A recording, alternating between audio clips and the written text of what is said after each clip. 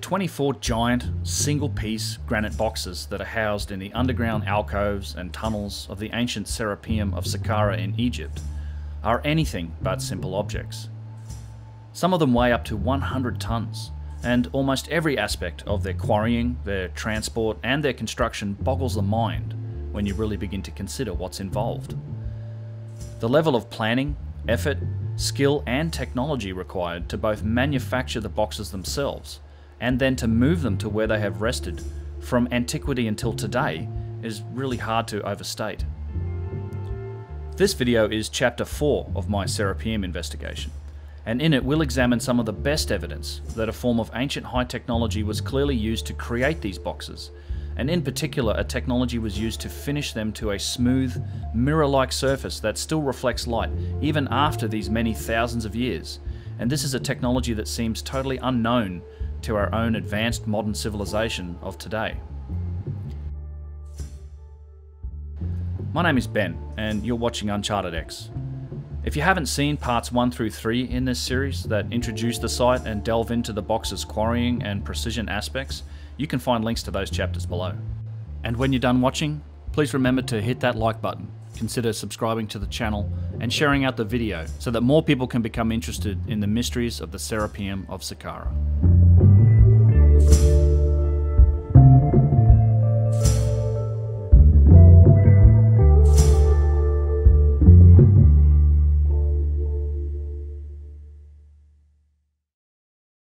Let's continue an investigation on the outside of these boxes, because there are a couple of aspects of their construction that are worthy of further consideration. The first point I'd make is that these boxes have clearly been made with solidity in mind. The builders don't really care about what they look like, just that they are solid. And this is shown by the scoop marks that are evident across many of these boxes. These scoop marks are the result of hollowing out of cracks in the material. The stone naturally has some cracks, but to prevent the cracks from extending further, what you do is you hollow out that material. You essentially carve out the crack. You remove the material from one side of the crack and the crack goes away. Then the box is not susceptible to cracking any further. In many of the boxes, we're going to see something like this, but after it's done, it looks like it's melted down, and it's not. Yes. What is happening here, the stone naturally has cracks, and what they are doing is emptying the crack so it doesn't extend and cause damage to the rest of the box. Like in this case, you can see the natural crack is right here. You see it? Yes. Hmm? Yeah.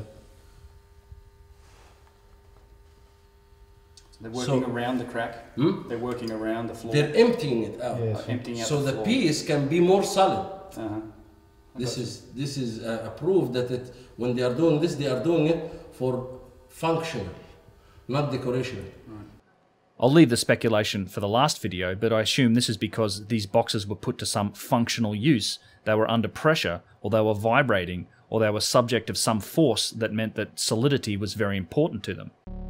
There are many examples of this hollowing out of cracks, both large and small, across the boxes in the Serapeum. What's clear to me is this was done for a specific purpose, because having small cracks in a box that is simply a one-time, funeral box for a bull wouldn't really matter. But if you are putting the box to some functional use, it matters a great deal. The natural cracks is not needed for the solidness of the box. So they cut them out. So they empty, this one they empty out. I actually think that the really large box that's not quite finished, that's tucked away in the back alcove in the back corner, isn't finished because it had developed a large crack in the side of it. But it has a giant crack in it, you see that? This crack is still visible today, and it's a huge defect in the stone. And I think that's why it was put into the back corner and was never actually finished. Another notable feature of the exterior of these boxes is the faceting that seems to be happening on both the lids and the boxes themselves. Apart from the areas where the cracks have been hollowed out and you see those scoop marks, all of the faces of both the lids and the body seem to be very clearly defined in one plane, and there's a sharp angle that defines that plane. Think of a gemstone or a piece of jewelry that is a faceted crystal. Now clearly this hasn't been done for the symmetry of the boxes. In fact, many of these boxes are far from symmetrical. It definitely feels like it is functional to some degree. But we're going to see many things that it didn't matter the shape, but the function. Like the facets, they didn't have to have the same symmetry on both sides, but they have to have the facet cut in this way. And faceting is an interesting concept because it definitely has some functionality. Think of the notorious F-117 stealth bomber. It is faceted in order to absorb or redirect energy waves, in that case radar waves.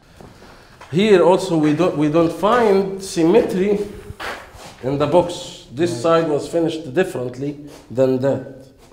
But it also looks more functional because it's faceted. Yeah. And even in the lower parts like this one, in many cases you find that it's not broken modernly. No, it is the stone itself, and they facet it. They cut it like when they cut a diamond or something. Yeah.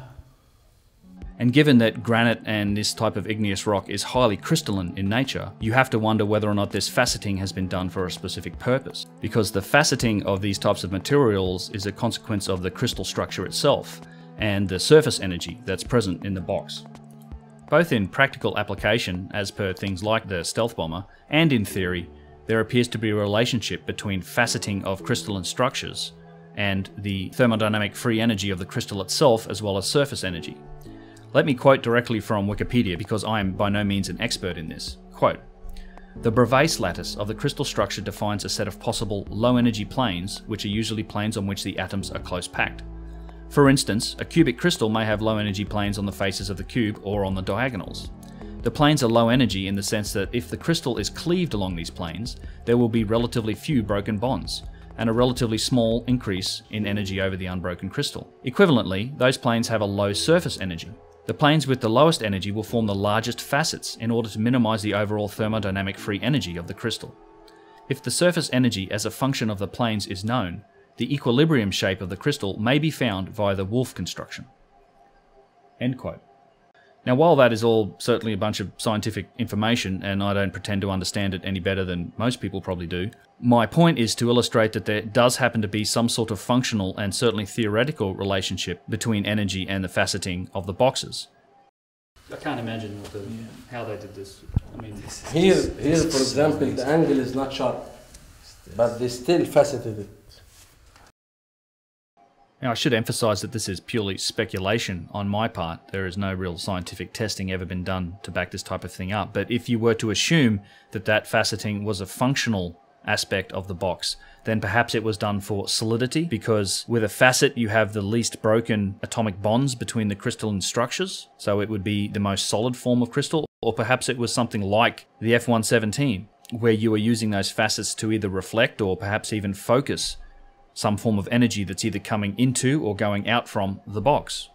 If we are able to acknowledge that the answers to some of these questions lay outside of our perspective, that perhaps lay in domains of knowledge that we haven't yet discovered or figured out, or domains of knowledge that we've forgotten, then it opens up a lot of avenues towards very interesting research and opportunities for learning. I mean, I can think of things like piezoelectricity or telluric currents, or the electromagnetic induction capabilities of different types of stone. I've done some testing myself with Yusuf Ayawan. Luke and I did that on one of our Pukaje videos, and we tested the EMI capabilities of different types of megalithic stone, and the results were quite interesting. But the bottom line is, I think these are all avenues that we should be exploring rather than just dismissing out of hand. I did a whole podcast on perspective if you want to check it out.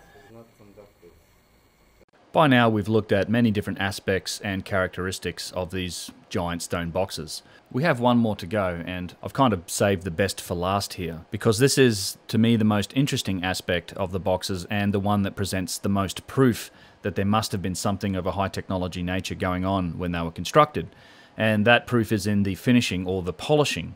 In all of the footage that you've seen down at the Serapeum, you'll see that many of the boxes, most of them in fact, are polished to a degree that makes them shine like a mirror. They reflect light, even through the thick coating of dust that is over everything in the Serapeum. They still shine like a mirror. This really isn't a natural property of granite. When you look in the Serapeum, there are really 3 stages of machining and finishing that are evident. There is the rough stone machining and the shaping phase. Then there is a flattening stage where it gets to an almost shiny surface, but it's not quite shiny. And there are some parts of the boxes that are left in this state. Parts of the boxes like the undersides of the lids. Here also we have other machining, probably the latest layer. We saw how the rough machining reached a certain point. We have more machining here. Look at it here. Fine lines. If you can bring it with your camera. You see there are fine lines. Yeah. You see it? Yes. That looks like the final process or the final stage of smoothing before they give it the shining polish. So the shining, and you see it here too. It's like a vitrification almost, right? Is it Okay. But most of the other surfaces of the box get to what is a flawless mirror finish. And while there aren't any tool marks to show that this was done with any tools or by hand, there are some residual marks that indicate this was done by some form of liquid. The evidence for a liquid being used to polish the granite is best shown on the box that has all of the glyphs scratched into it. The lid is slightly askew, so we can see both the sides and the underneath of the lid. And as I mentioned earlier, the sides and the top of the lid are finished to a fine mirror polish, but the underside of the lid is not. And it's not just a visual difference. When you run your finger across both the side and the underside of the lid, the difference is obvious. One is smooth as glass, the other one is slightly rough. Yet if you take a close look at the edge where these two surfaces meet, you will find what looks like pooling and drip marks on the underneath of the lid, as if a viscous liquid has run down the sides of the box, collected in places, and then dripped off. Where you can see these marks, the surface is smooth, it's polished, and it's just like the rest of the box, yet not like the remainder of the underside of the box. Here, this side, this is where we discovered this. I'm happy to see. So this is the smooth surface of granite, but not shiny. This is shiny, this is not shiny, but between them here. This is where we found the truth. A liquid, some kind of liquid. So the liquid leaks down here and then forms these lines with drops. And that's how, same like how you read that somebody was walking on top of it, right. Because obviously, no doubt about that. And these, where that liquid ran, exactly the same shiny surface like that. And it gave it all the explanations we need. And it also explained how the polishing reached all these deeper levels. How has this happened if the box's finish was achieved by hand? Why would you go to the trouble of smoothing and polishing such marks on the underside of the lid? Or does it make more sense to interpret what we're seeing as exactly what it is? Evidence that a liquid was indeed used to polish these boxes. And it's not just on these boxes that you can see this type of liquid alchemical evidence. It also shows up in the Red Pyramid at the Pyramids of Giza and on many of the objects in the museum. And these are all topics that I plan to investigate further in future videos. So just to be clear, we don't polish stone in this way in our granite industry. In our stoneworks, we use mechanical devices. Now let's consider how we claim the ancient Egyptians polished this stone. The theory goes that there was sand and water and stone used to rub the rock. You rub it enough with sand and water and other stones, and apparently it ends up in this perfect mirror finish. The big mystery here that is pretty obvious to anyone that takes a look at the boxes is how do you polish the scoops? How do you polish the indentations? But for us, we looked at this in the beginning, before we see the evidence of the formula. And as a stone carver, I said, like, this cannot be the normal style of polishing that they think it was done. Well, first of all, we looked at these deeper parts, and as a stone carver, I was like saying, like, this is impossible. Why? Because I saw that inside these lower parts, the polishing still in these deeper ones as good as the one on the surface. And if you follow that manual style, of course, you will never be able to go to these pits in the stone. You will never reach with your sandpaper or with your piece of rock or with whatever you have. You will never reach that level of polishing as same as the flat surface on the outside. So we had many like ideas looking around it and thinking like maybe this is a kind of bacteria that affected the stone and things like that. Until one day, and there is no coincidence, but when it was the time for us to see and realize, like these ones especially, yeah. You see these ones? It's like a circle, semicircle. Yeah, and it's polished in the inside, same like anything else. Inside the dip, right? Yeah. And I know There's a huge one on the side. underneath the lid of this last box, you can see the drips, right, from what may have been some form of alchemy. It is. So where is the theory now of polishing with the sand under the water under the rock? It's only on the scene on the wall, but not on the real artifact. Which one I'm going to believe? Of course, the real artifact is the one that tells you the absolute truth.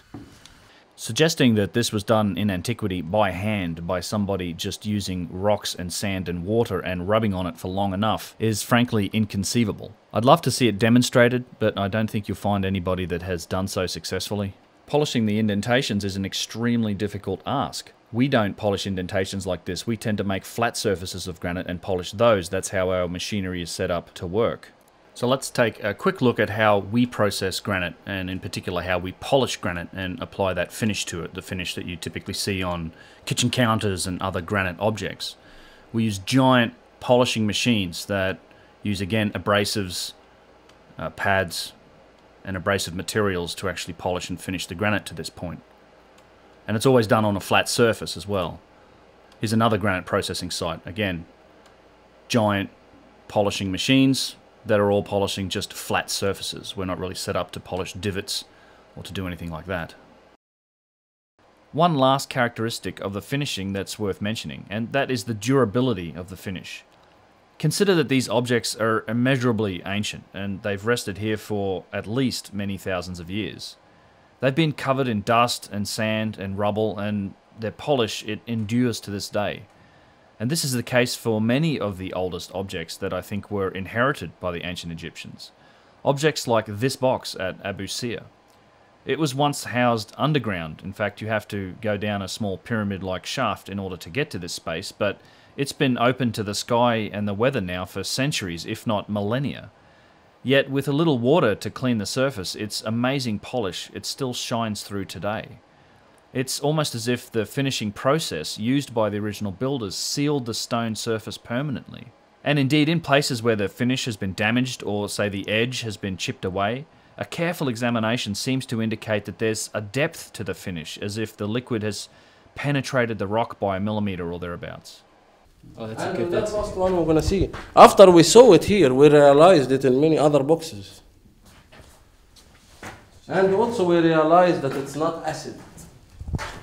It's a layer. Yeah. It's a layer above the granite, not an acid that like polished it to that level. We simply don't have this capability when working with stone. Indeed, we as a civilization don't seem to be able to really replicate this type of a finish. The best example I can give you is a story that Yusuf first told me about, and it's a story about the modern Egyptian statue called the Nahadet Masa, or Egypt Awakens. It was first made in the 1920s and it was unveiled in 1928, and it stands at Giza still today. It's made from granite, it's made out of multiple pieces that were bolted together. The whole statue had to be shipped to Italy in order to be polished. Egypt didn't have the capability to polish granite. I'll let that sink in for a minute.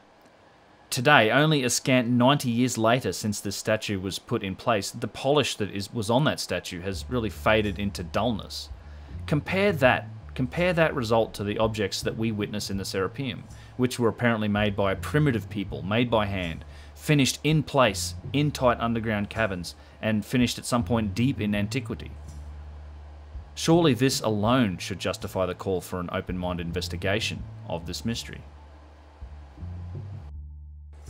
Hey everyone, this is Ben.